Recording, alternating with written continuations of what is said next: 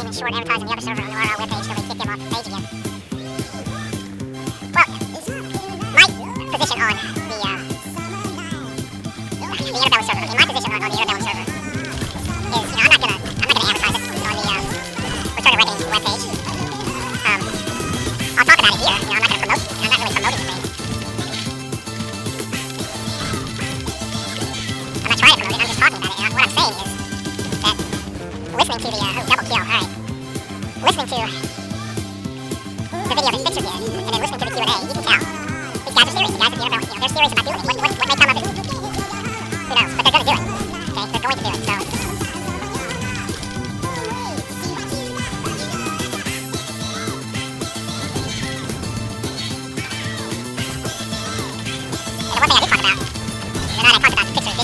And why don't you slow down before you wear yourself out? I don't care what anybody says. It's just human nature. One of their motivations for doing it.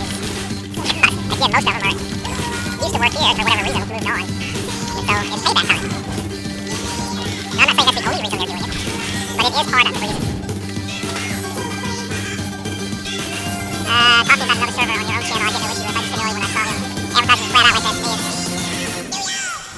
Well, if Garbage has some sort of issue with Return of Reckoning, I don't know what it is. I've never heard, I always thought that Garbage was like the golden child, right?